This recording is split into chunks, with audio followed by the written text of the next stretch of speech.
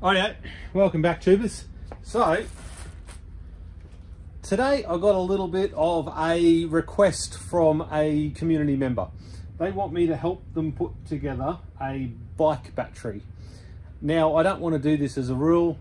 He's kind of local, he's in Melbourne, so he sent me up all the cells and I've never gotten to use the 21700 cells. They're all being tested at around about 4000 milliamp hours. He did all the testing and stuff like that. But the plan for me is simply to build the battery. He's provided me with some templates. They're pretty crude, but look, they work. So that's the basic shape that I need. It's going to be a little bit smaller, obviously, or a little bit larger with the cell holders. Now, I ordered cell holders from AliExpress. They're pretty quick, took a couple of days to arrive. I got 2 cell holders and 3 cell holders. And hopefully I did my maths right and we've got enough here to build this out. Now, I don't really know how to build this. So this is where the community support comes in and lets me sort of throw some ideas around.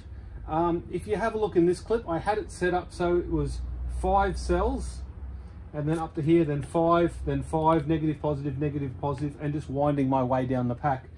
Now I figured that that length wouldn't allow the current transfer in the most efficient way. So I've grouped them in 5 here, and then 5, and then tried to wrap them around so there's smaller, tighter groups of nickel, and I can really get that current flowing. So it'll be 5P14S battery pack. It'll be done with some nickel fusing, or nickel strip. Hopefully we'll just wrap it up in some heat shrink and it'll be good to go. We're not using any fusing, we're only using the nickel strip. I've got a battery, I got a smaller BMS for it. I'm not sure if it's going to be up to the task. I think it's a 50 amp unit and it is just a Chinese one. So yeah, I don't know what's going to go on with that, but there we are, tubers. Let me know how you think this is going to work. I'll throw a couple of combinations out there. You can let me know below how this is going to work, whether it'll work or whether I should be doing something just plain stupidly different than what I'm doing it.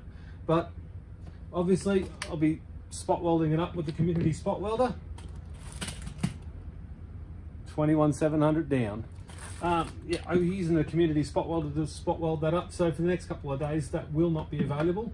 It's gone out a lot of times now. So to the community members that have grabbed it, used it, enjoyed it, and then returned it in good condition, top work. There has actually been nobody that hasn't, which is awesome.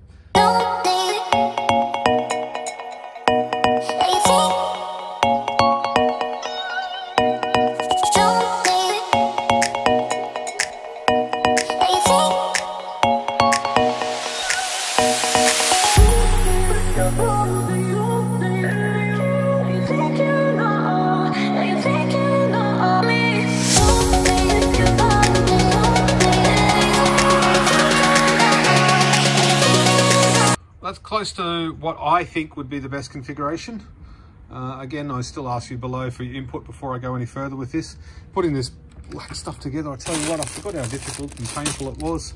So I'm going 5, 5, 5, 5, those 5 there, then 5 down here, then 5 here, 5 here, and then 5, 5, 5, 5 here, 5 there, 5 here, and 5 there.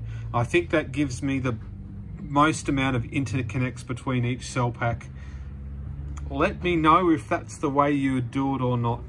And tubers, thank you very much for tuning in on this one and helping me out. And I'll see you on the next one.